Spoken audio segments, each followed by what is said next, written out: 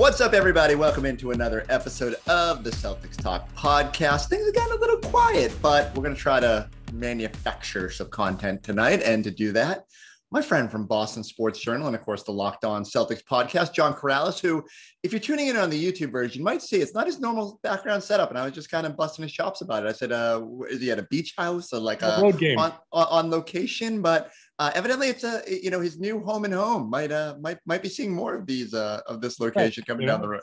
Got to set up the road studio, so I'll mix it up a little bit. It's all right.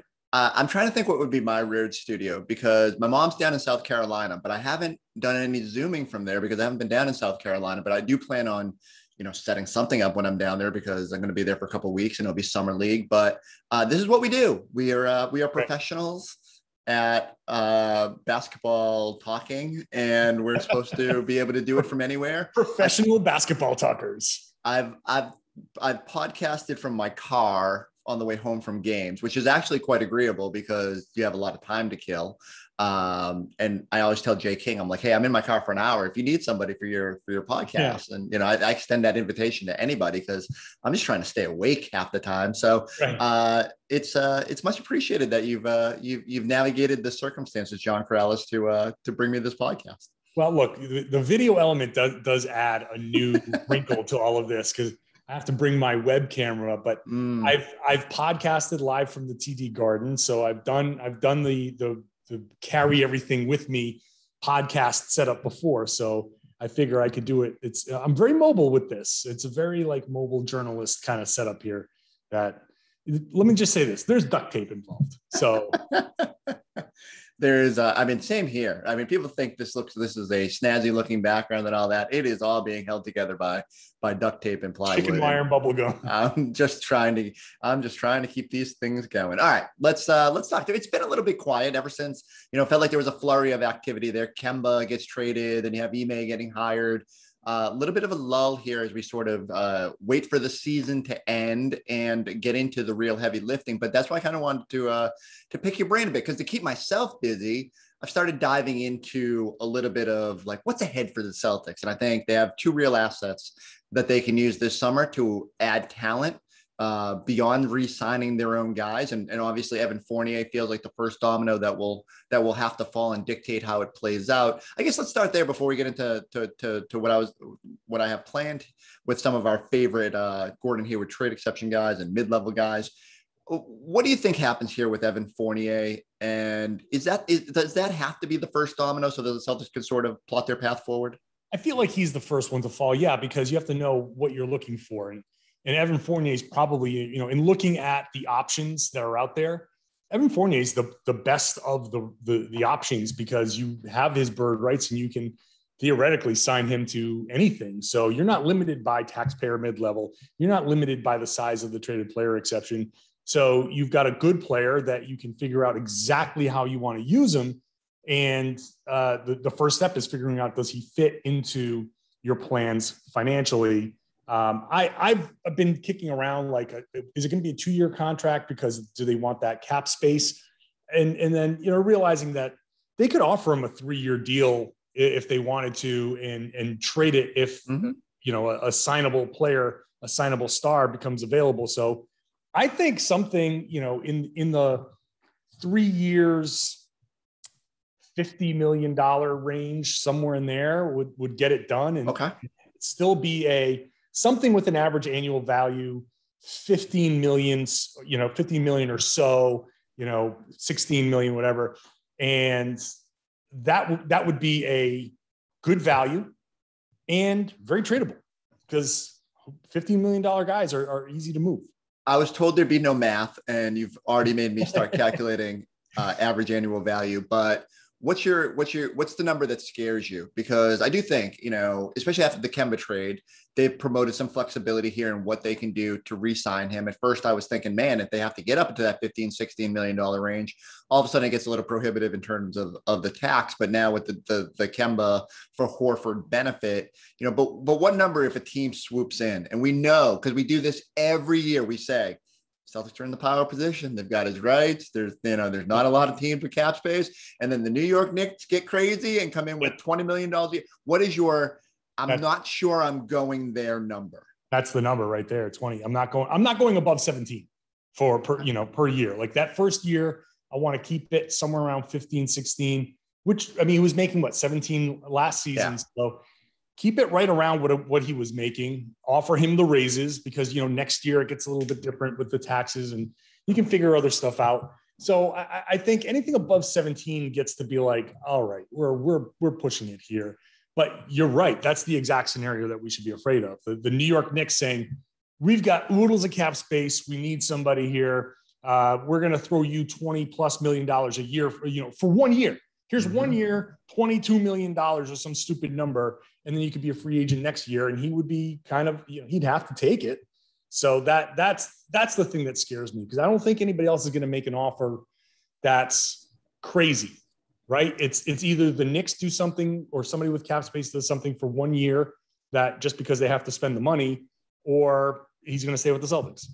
And then the other obvious hurdle here is, okay, the Celtics probably want to maintain their flexibility. You mentioned it, can you do, 2+1 or 2 with a slightly guaranteed third year to give yourself some wiggle room in case you do need to get off that money. But if another team swoops in and the money's equal, but they go 4 years, like all of a sudden it gets a little bit more difficult. And Fournier at 28, you're not as scared. If he was 30, 31, teams would probably be looking at it, wanting to do a short-term deal. But yeah, I think there's some variables here. And I wonder how quickly it'll get sorted out so that the Celtics can figure out again, okay, are they going to use the full mid-level? Are they going to be stuck with that taxpayer mid-level? And so they have to figure that out pretty quick. And here's Fournier over at the Olympics. It's not like you've got a chance to sit down. Like obviously his agent can, maybe they've got a sense already of where he's at. And maybe that's part of the reason they were able to dive right in and start making that Kemba-like move. But Brad Stevens got to move here because we know how quick those guys, the rest of the league is going to come off the table, especially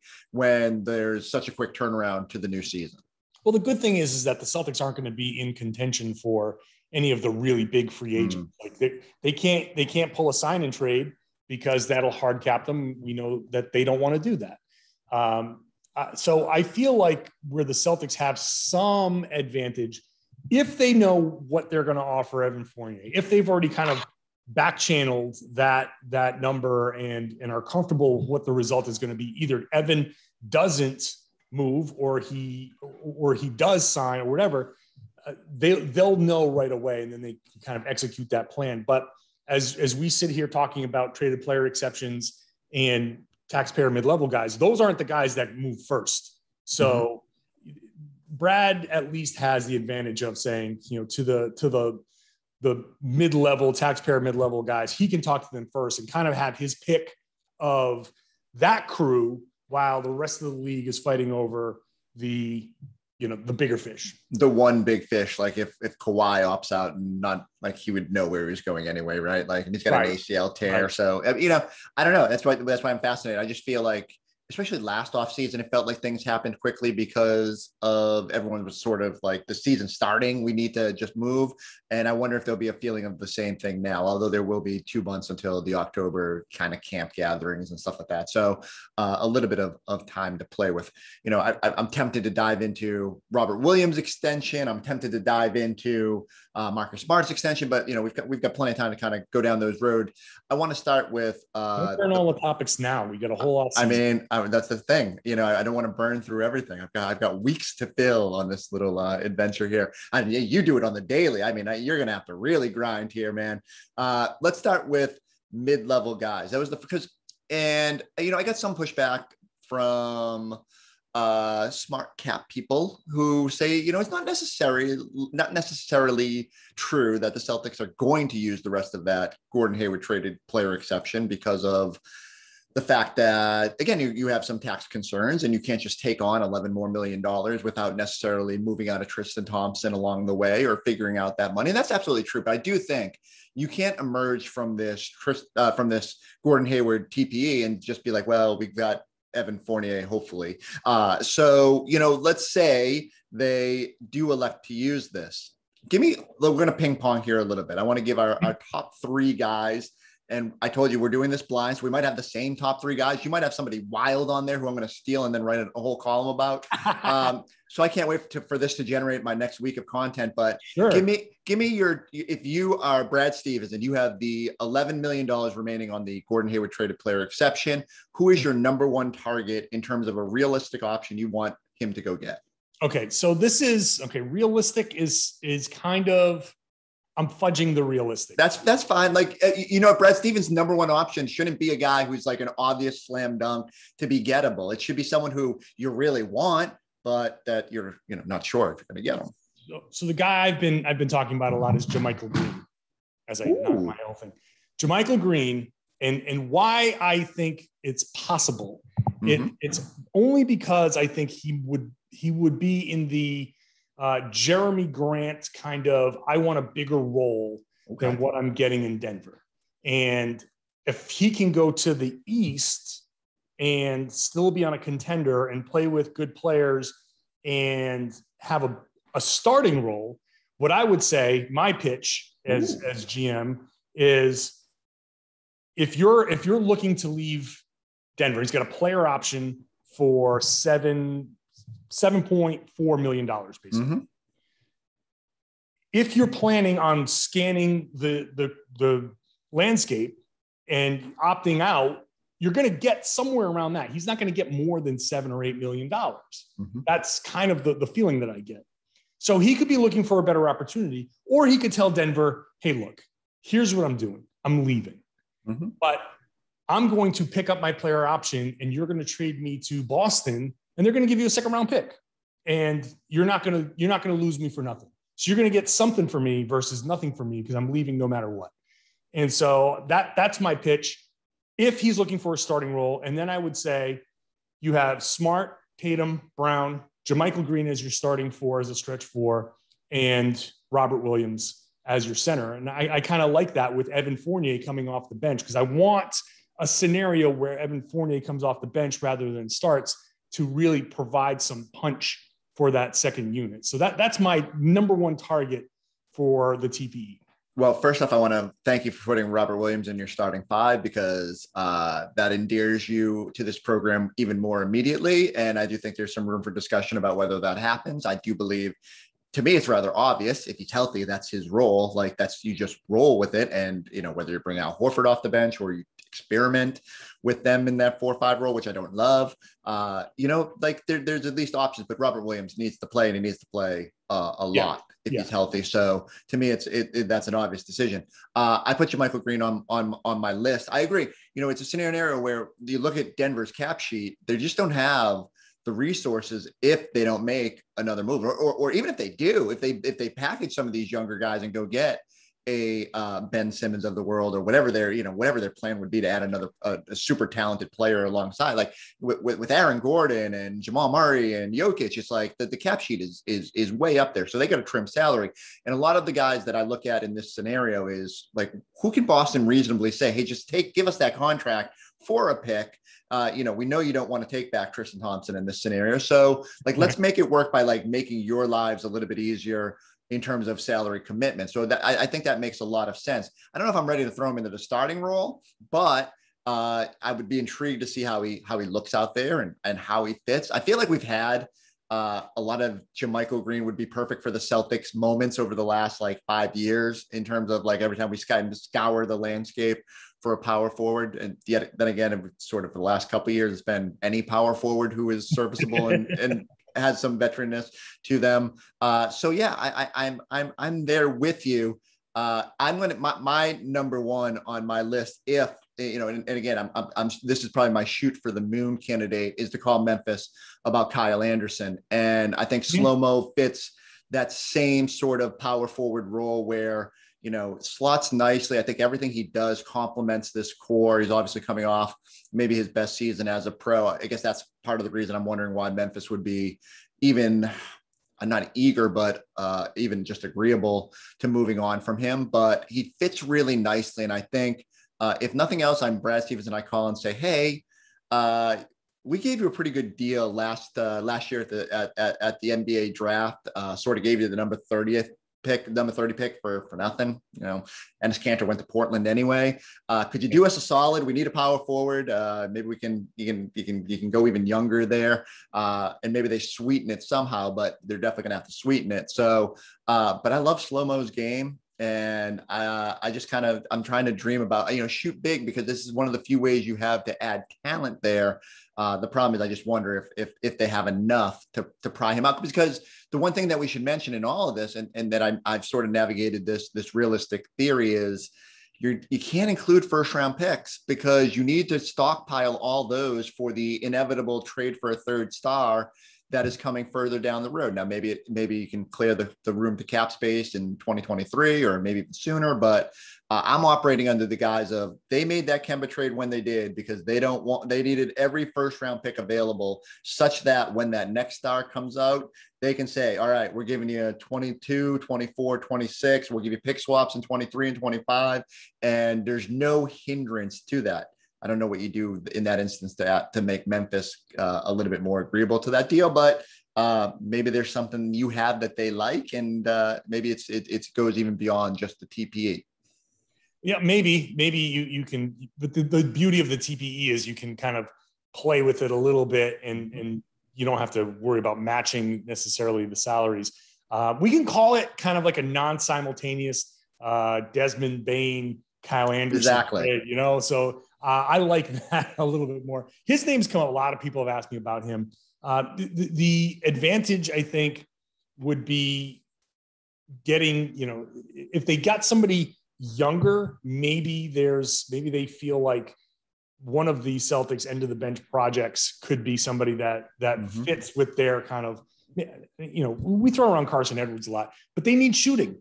They did not shoot threes well at all. So, except for Desmond Bane, but they could use, I don't know, some other shooter there. So maybe you say, hey, take a flyer on him, and who knows? But yeah, I think Kyle Anderson, he's not really on their timeline.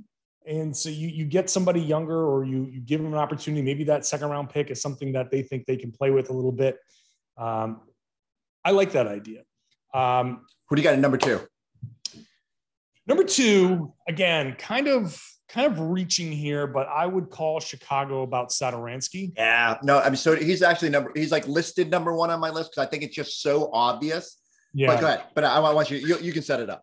Well, because so my goals this summer are ball handler and somebody, stretch 4 type of guy.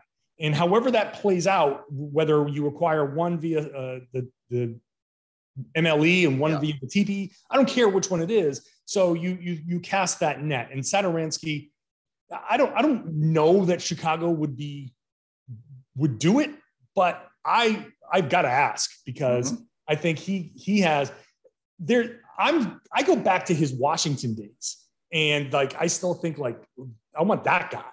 Yeah. And I want to see if maybe getting him away from Chicago and getting him a bigger role can get him can kind of recapture some of the older play from Chicago. I mean, from Washington, and then you kind of you can play with it a little bit. Do you start him? Do you start him and Smart next to one another? Do you bring Smart off the bench?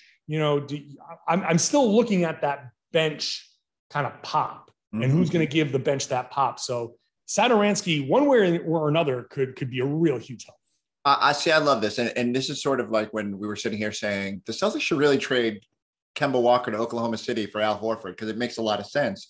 And I think if Chicago, especially as we hear rumblings about them being interested in a Lonzo Ball pursuit, there is an opportunity where they're going to have to either both shed cap clutter and get rid of point guards. But so the Kobe White injury throws a little bit of a wrinkle in here. They probably could use some depth at that position, but they can probably get by. The market is saturated with available point guards. We'll get into that when we get to free agent targets, but you can get yourself a backup ball handler on the cheap. And so I wonder if Satoransky would be available, if you could take that $10 million, which is non-guaranteed. $5 million of it is guaranteed, but the Celtics could absorb that whole contract and just send back a second round pick.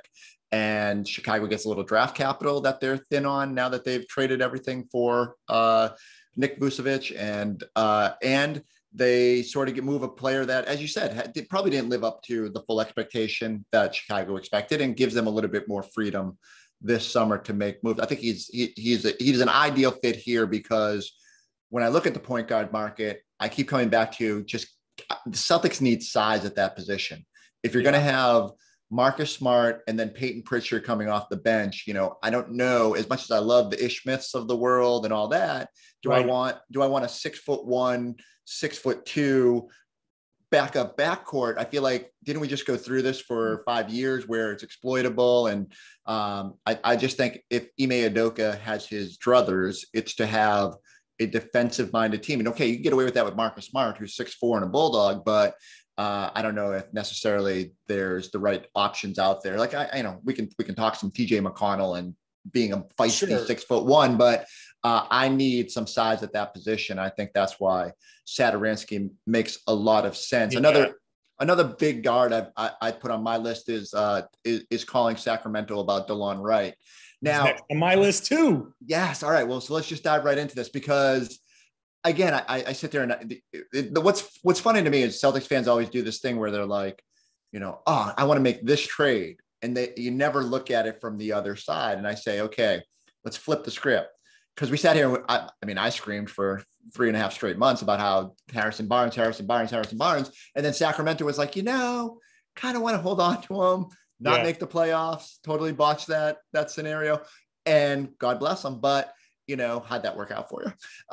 So now with DeLon Wright, they go and trade and get him out of Detroit. He was actually someone I thought the Celtics should have pursued hard at the deadline last year, because I thought he could really help them. Well, I don't necessarily know what Sacramento's motivation is here, outside of they have a lot of guards. They have, reason to get off that money if they want to use it elsewhere. And they need some draft capital to figure out how to put better pieces around. And we go back to the timeline thing, right? Like, if you're building around your younger players, then, the Halliburtons and Foxes of the world, then maybe there's a pathway for the Celtics to inquire about DeLon Wright. And so, maybe they even just picked him up at the deadline with that in mind, that, maybe we can flip this for more than we gave up. So I wonder if the Celtics could get in on that, because I love the size. I love the playmaking. I love the little scoring punch. And I think it's just, like you said, I'm more locked in that it's going to be Smart, Jalen, Jason, Rob, and player X. I don't know if DeLon Wright fits into that. I don't know if Satoransky fits into that, but they could carve out big roles. And I don't think they necessarily bite into Peyton Pritchard's playing time, Aaron Nesmith's playing time, Romeo Langford's playing time. So I really like the way he fits with this core and what he could bring to this group. What I like about DeLon Wright and JaMychal Green in that starting lineup is that they're not going to be high usage. And this is my fear with Evan Fournier, that I think Fournier needs to be a little more high usage to be effective. And to do that, you got to bring him off the bench. That I think is, if we're going to get the money's worth with him, then that's what you got to give him more of those minutes. And hey, against second units, great, go off. The DeLon Wrights of the world can spot up. They can be in the corner. They can catch and shoot. And hey, attack a closeout. Sure. Get the ball on the run. Go, you can be a playmaker too in the flow of the offense, but he's not hunting for his own shots. He's in there to be a ball mover, to be a spot up shooter. And if opportunities open themselves up in the midst of all of that, great. But that you've got Jason Tatum, Jaylen Brown, Robert Williams waiting for lobs, and Marcus Smart ready to knock your head off if you take up too much of his usage. So you don't want, that's what I'm putting in the starting lineup, whether it's next to Marcus Smart or next to Robert Williams at 2 or 4 spot. That to me is the priority. And then you go into the season and you see how it fits, and then you make your adjustments from there. But that is the priority to me. Some size somewhere in the backcourt, like you said, some starter somewhere in there next to those 4 guys, and let's cook. All right. Is there anybody else on your TPE list that we should? Can I can I count Tristan Thompson as basically a TPE because we're trading him away? What if, Yeah, that's fair. I mean, if you can find someone, I'm all. Yeah, I think Brad Stevens would be all ears if you could find a potential trade destination. Okay, let me just throw out this crazy idea that crossed my mind, and I don't even know if it's a good idea. But Tristan Thompson and filler would be Carson Edwards to the Los Angeles Lakers for Kyle Kuzma. Why the Lakers selling low on Kuzma? Well, because he sucked in the playoffs. That's my thing. Like, and he's just starting an extension. This is why I don't even know if it's a good idea. But if you're done with Kuzma, and really, why would they sell low on Kuzma? Because LeBron said, "I'm done with Kuzma." That's the scenario. The LeBron's like, "Get this guy the heck out of here," and I'm done with him. But you bring in Tristan Thompson. You need a backup big. They won a championship together, LeBron and Tristan. All right. Give it to me, baby. You've got me at least rolling it around in my head. Total stretch. Chew on it. I don't think. Maybe you could send him one of those like Carson Edwards, Cleveland Cavalier hype videos where he makes all the threes and maybe LeBron's on board. He's distracted. Also doesn't care about the regular season, so that works over there. I'm not sure he cares about the postseason either, but I like where your head's at. I think Tristan Thompson, if he's going to get traded, would be agreeable to go to a Los Angeles destination, and I can see some potential avenues there. I just wonder. Don't think about it too much. I just threw it out there. I don't want you to burn brain power on a very bad.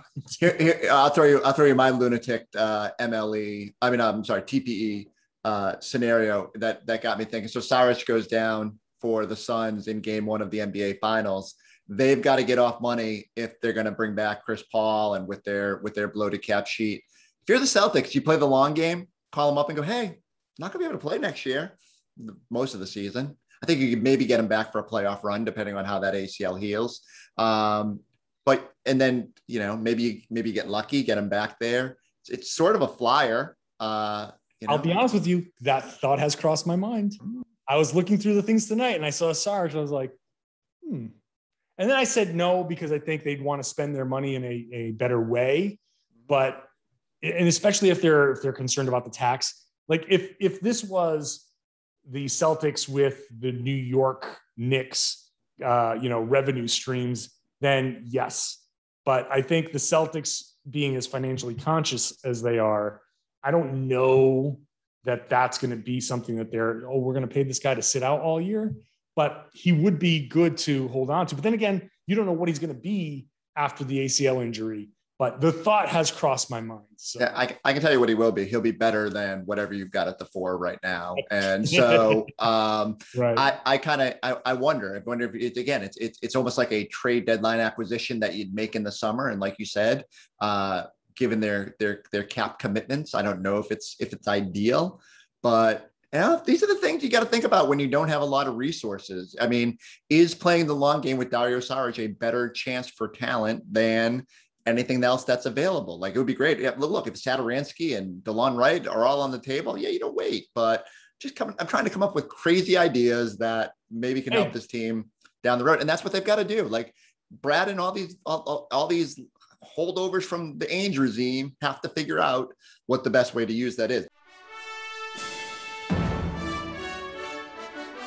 Let's take a quick break from the podcast to remind you that we are getting close to the opening ceremony of the Tokyo Olympics, the one night when the whole world comes together. The world's biggest show on the world's biggest stage. The opening ceremony of the Tokyo Olympics, Friday, 7:30 Eastern on NBC. The other thing they have to figure out, transitioning to the mid-level exception. And for this game, we're kind of focusing on the $5.9 million taxpayer. Now, again, so if the Celtics re-sign Evan Fournier, there's a good chance they're in the tax. I think it would be very, very difficult for them to use the non-taxpayer hard cap themselves, essentially, and really limit their flexibility. So I think it's more likely than not that they will have only this $5.9 million. Puts them in a tough spot. A lot of contenders out there will still have the full $9.5 million non-taxpayer to go kind of hunt talent. But if Wick calls you up and says, "Okay, John Karalis, I've got $5.9 million of my money for you to spend," Who's your first call? Okay, this one's tough because there's not a lot of great options here. But let's throw out a crazy idea. Let's just do it, right? Ooh, crazy off the top. Let's go crazy with it. And I don't know if he's going to fall into this price range, but we need a stretch four, right? Mm-hmm. What about a guy who knows Boston?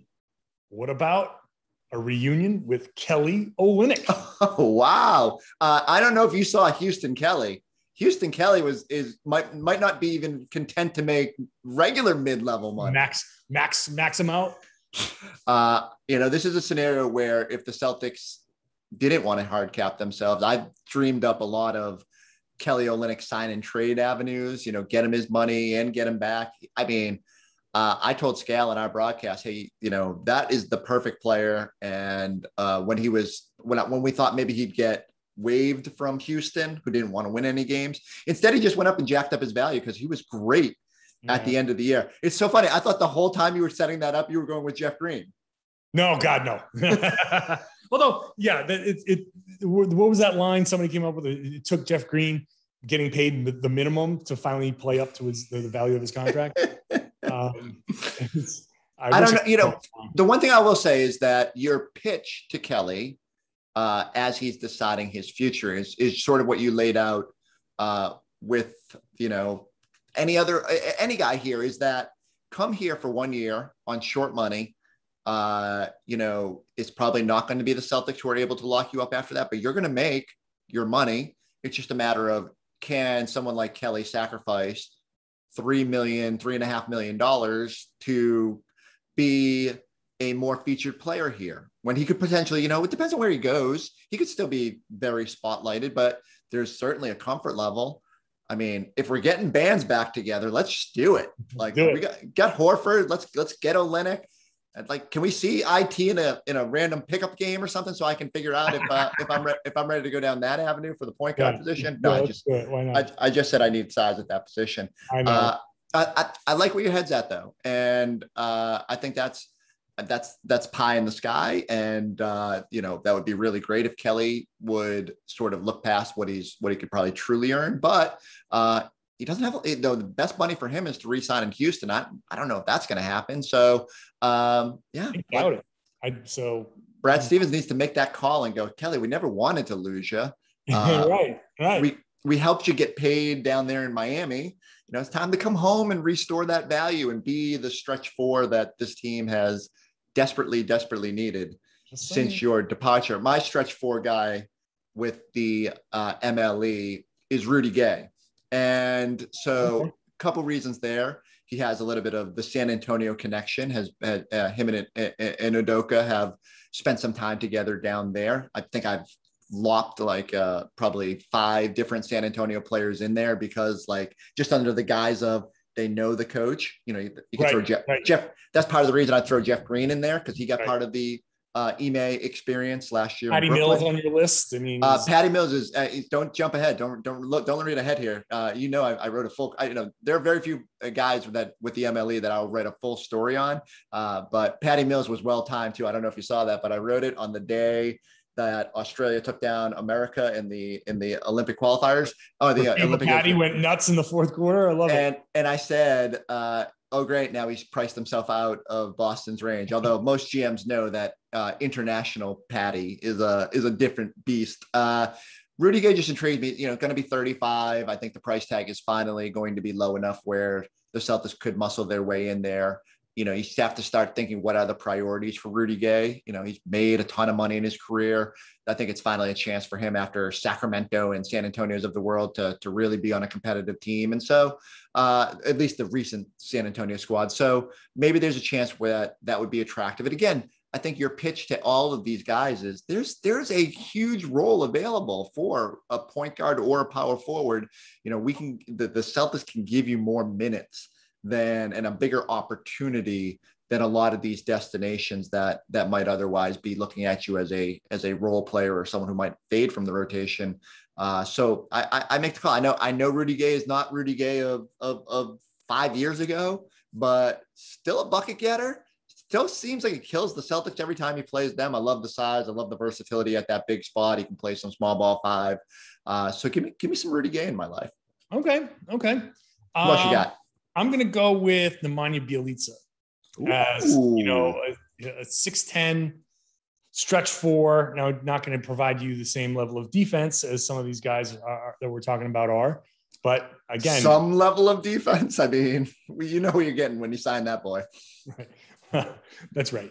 So I was trying to be polite. Yeah, you are.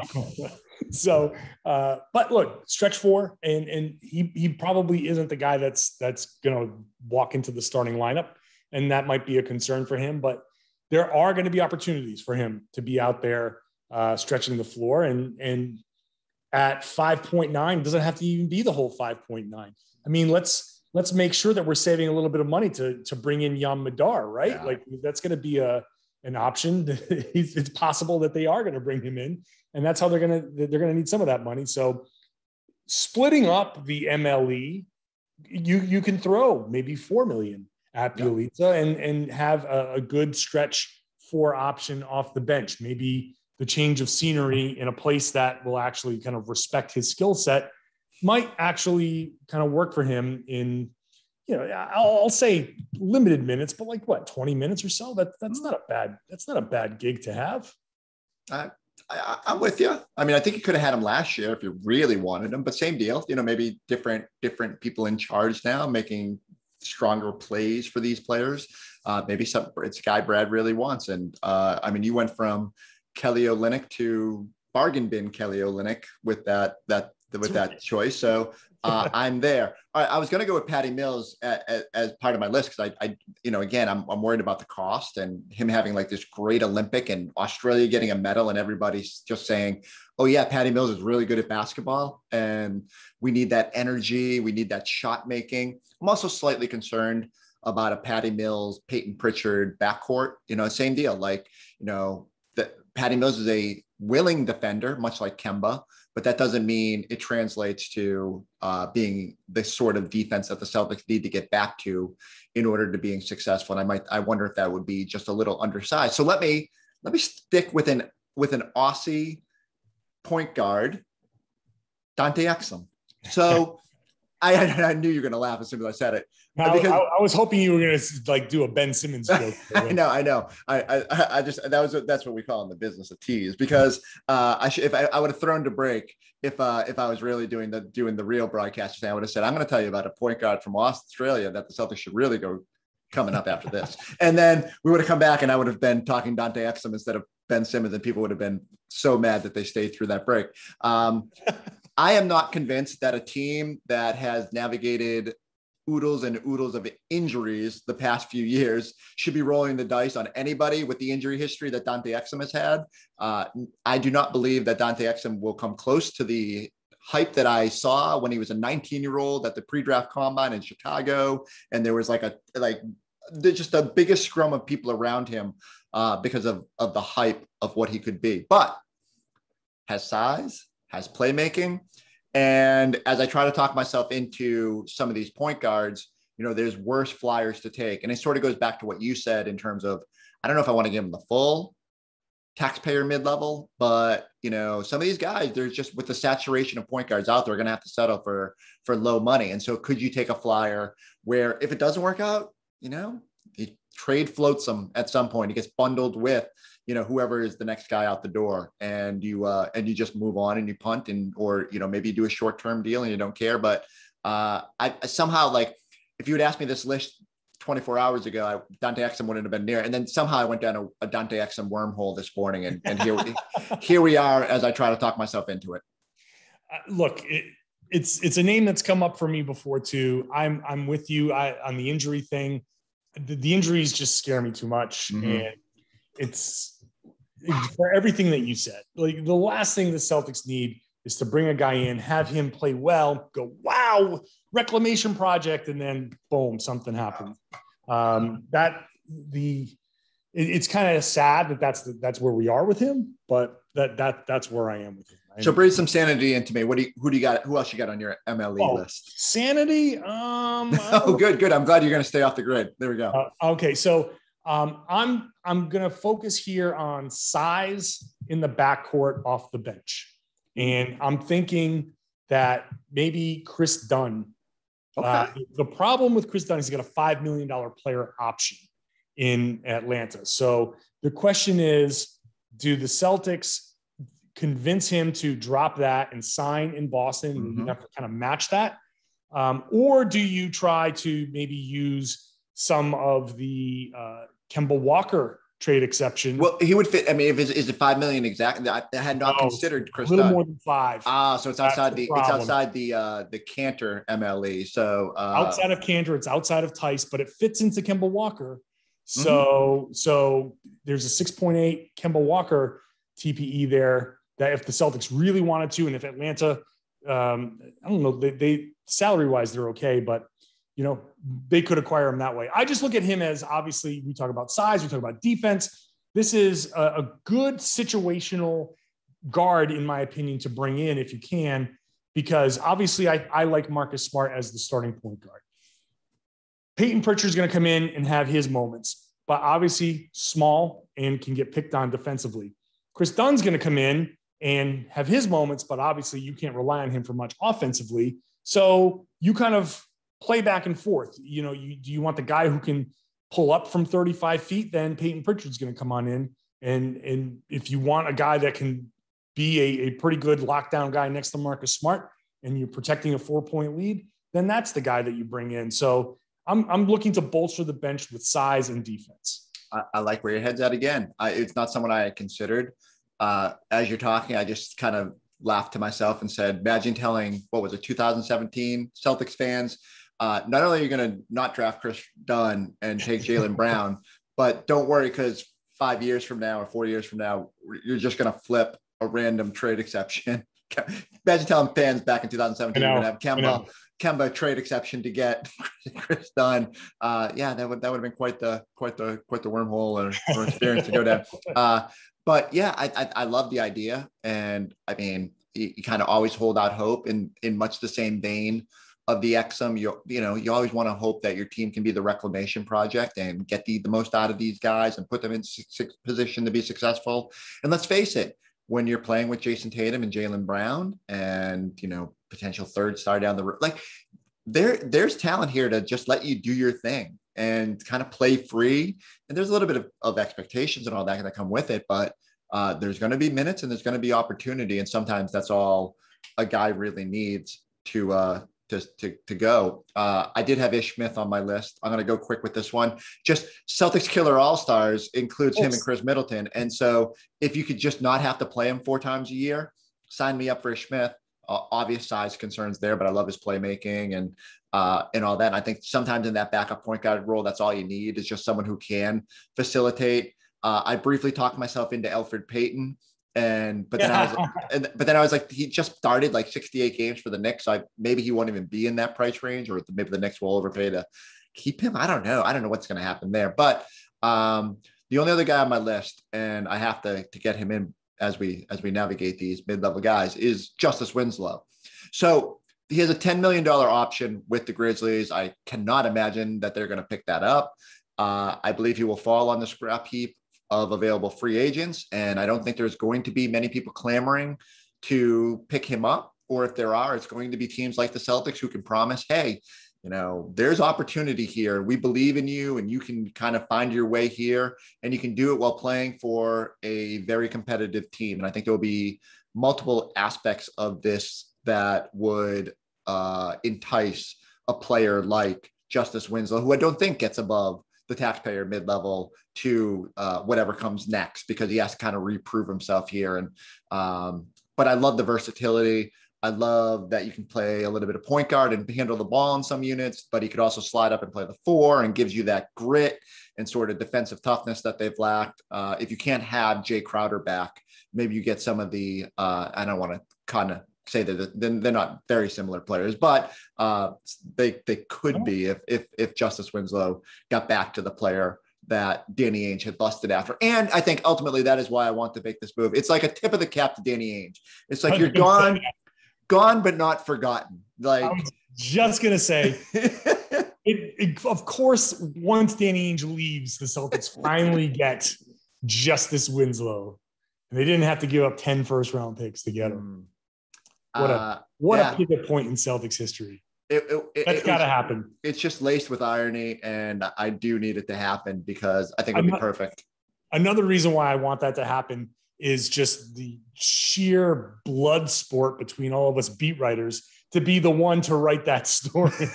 I've had it in draft mode for the last 4 years. So we can get the first one-on-one with Justice Winslow as a member of the Celtics. One of my favorite moments is I think me and Jay King wandered over to the Heat locker room one year and talked to Justice Winslow in one of his first games against Boston about the report that it's not even a report, it's gospel now, that the Celtics had offered up to 4 first-round picks for his services.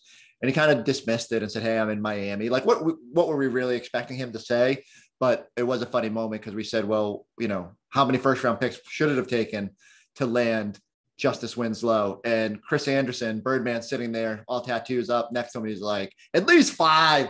Hey, that was a confidence boost for the rookie at that time. But anybody else on your MLE list that you want to throw out there before you move it on? Alec Burks. Ooh, okay. Yeah, I mean, he's a free. I have oohed every. It's so funny. As long as I know the name, I'm gonna ooh it. So right, let me throw another one out there. You right. think Nicholas Batum is done with the Clippers? Can they get him for that kind of money? I think he might have priced himself out. I thought he had a really good regular season. I know that's the question. And it's so funny that in Charlotte, he's like, oh, we got to dump his salary. Yeah. Then he goes to LA and he kind of reclaims his value.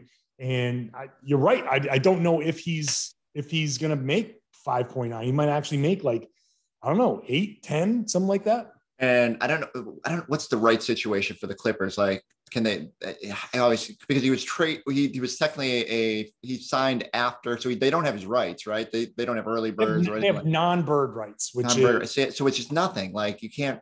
I mean, whatever it is, 20% above the minimum. Right. So if they had traded for him, obviously you get your rights. Maybe it opens a pathway for them because they gotta do whatever they can to retain talent. But no, I mean, they're in a tough spot with that because 120% raise might not probably get it done because I think he can find it. It also comes up to what's important for him at this point.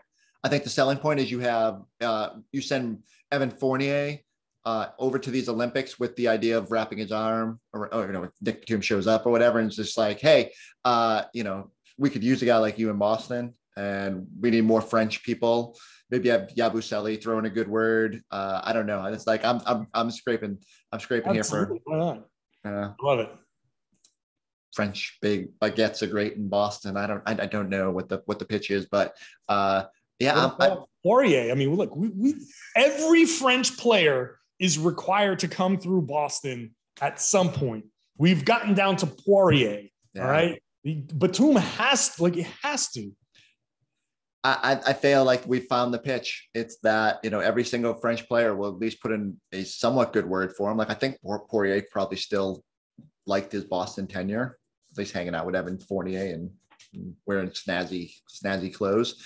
All right. That conversation went a lot longer than I wanted, but I enjoyed it because I think it's such a fun exercise to try and figure out, where do they go and how do they maximize these assets, because it's critical to what comes next. We heard Brad Stevens say in the aftermath of hiring Ime Udoka, like, they need more talent. They're just not as constructed. They are not good enough. And as we wait for the Milwaukee Bucks to polish off and raise a trophy, it's imperative that the Celtics get better because the Nets are going to be there and the East is good. So they have to find a way. I want to wrap with this. Jason Tatum heading to Tokyo. I just kind of want to reflect on the exhibition slate and what's your overall takeaway from watching what Tatum did in those 4 games or 3 games and sitting out 1. What were your expectations and where did he fall in line? Yeah, my expectations, I didn't know what to expect because you've got Kevin Durant out there, you got Damian Lillard, you had Bradley Beal before the COVID, you have a lot of guys out there that can score, and I just was always wondering where's Tatum, where's the hierarchy here? Because of those guys, he's 4th, I think. You've got Dame, obviously Dame time. You got KD, who's the best player in the world. And obviously Beal was going to big bro his way to shots before Tatum. So like, hey, I'm older than you, man. I eat first, right? You got to wait. So then where does that leave Tatum? And what I will say that I liked from Tatum is that last game against Spain, the game turned as the ball flowed through Tatum and he became a facilitator. There was a point there where I tweeted out, it was like basically 7 minutes to go in the third quarter, where Tatum was leading the U.S. in assists with 2.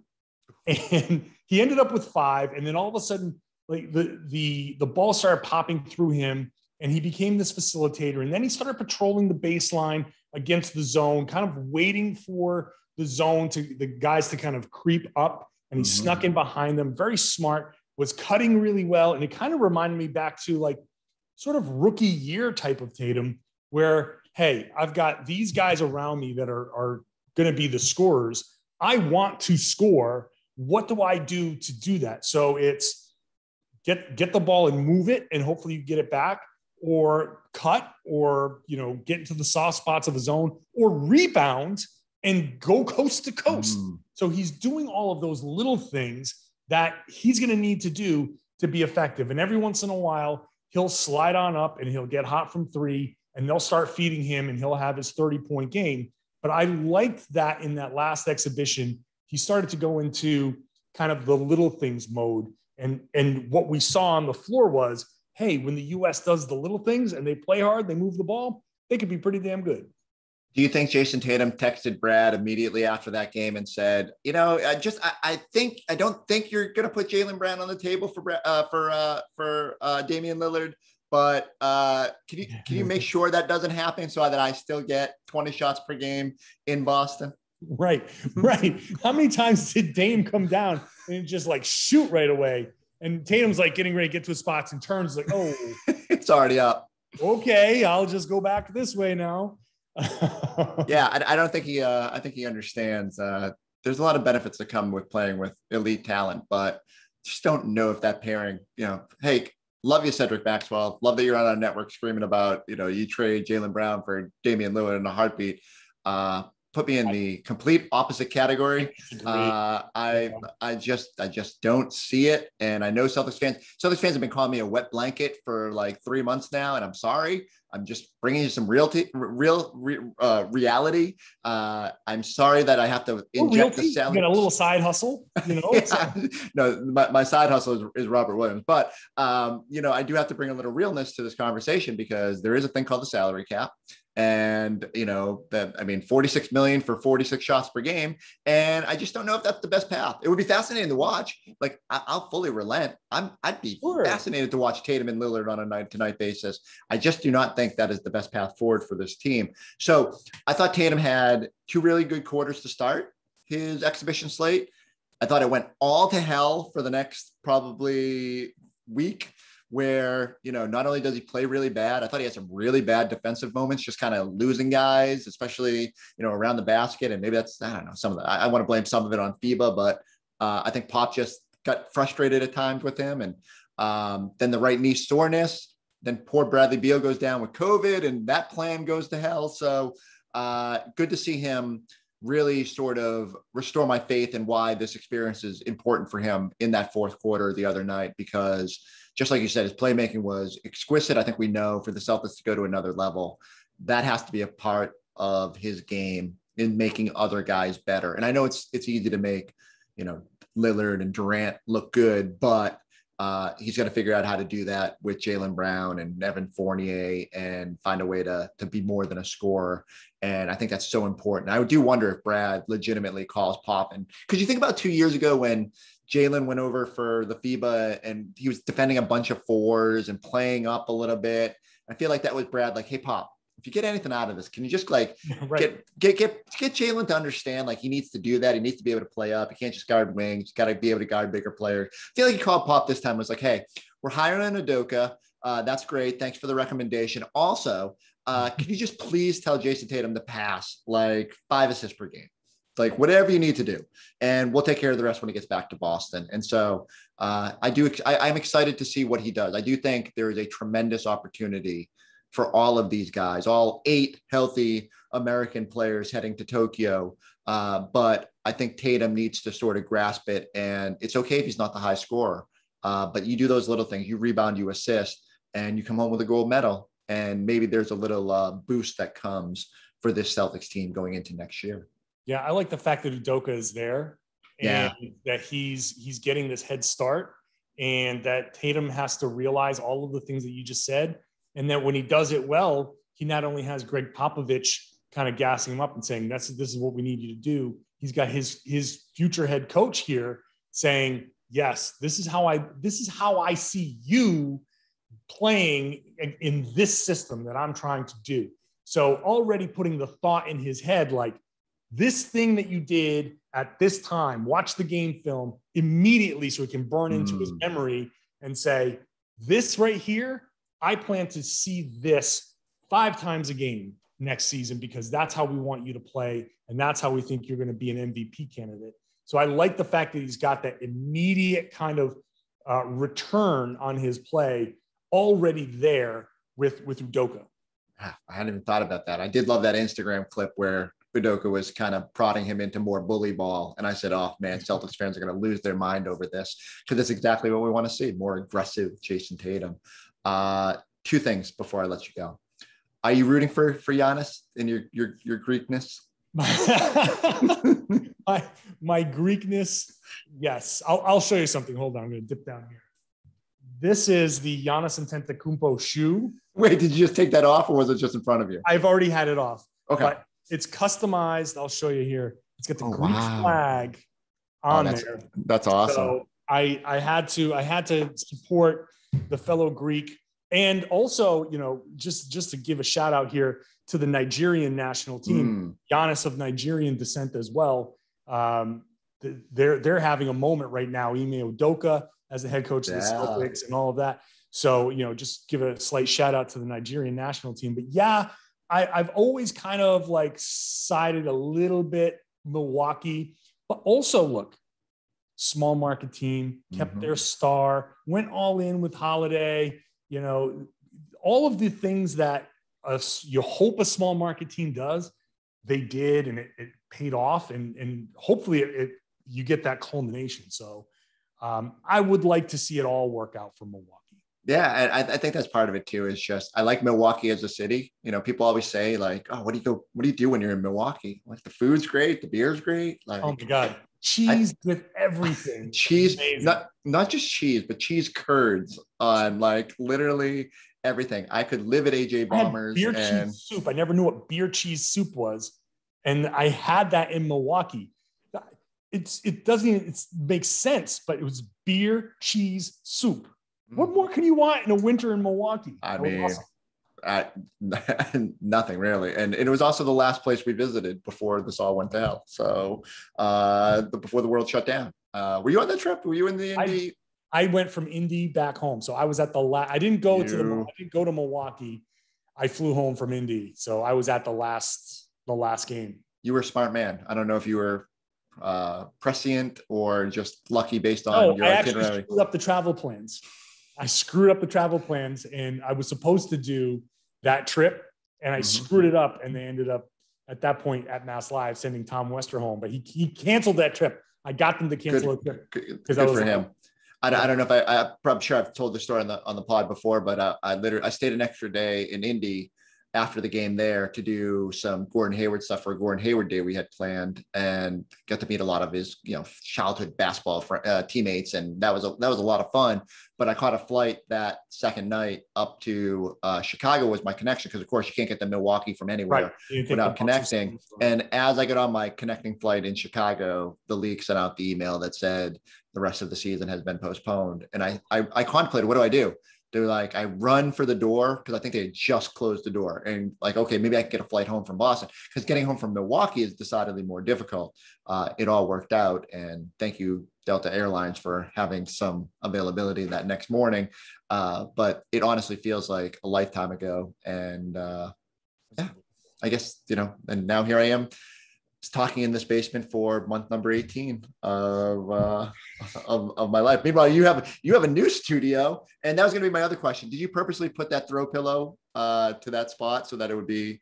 So it was a little further over this way, and I wanted a super cool new throw pillow to be kind of. I would be lying if I said that as I set up backgrounds, that I do not shamelessly do that. But if you could see Studio B in the Forsberg basement here, you would see that I have I moved like a bookshelf in that I put some figurines on, and then I have a Boston sign, and I don't utilize it anymore because it's just easy over here now. But yeah, I would definitely move a guitar into the region, just like a golf club, something. That thing I just played casually. Dun, dun, dun, dun. Oh, you saw my Emmy back there? How did that get in there? That was supposed to be somewhere else. I meant to put that back into storage where I know display it prominently during family gatherings.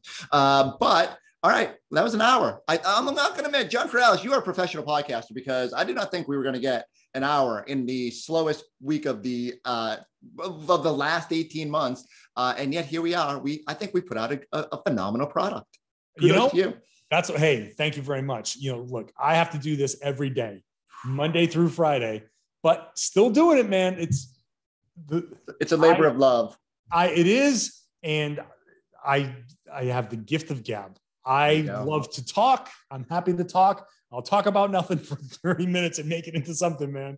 Well, producer Casey fell asleep a half hour ago. I guarantee it, unfortunately. So I need everybody to go check out John on Boston Sports Journal. Go like and subscribe both to the Celtics Talk podcast, but also the Locked On podcast. John does a great job with it. He's on YouTube now too, just like us. I want to say we were a trailblazer in that regard. We started filming the Ennis Cantor show right before the pandemic, and now it feels like all the podcasts are going to YouTube. So I'm just going to take a victory lap there. So sure.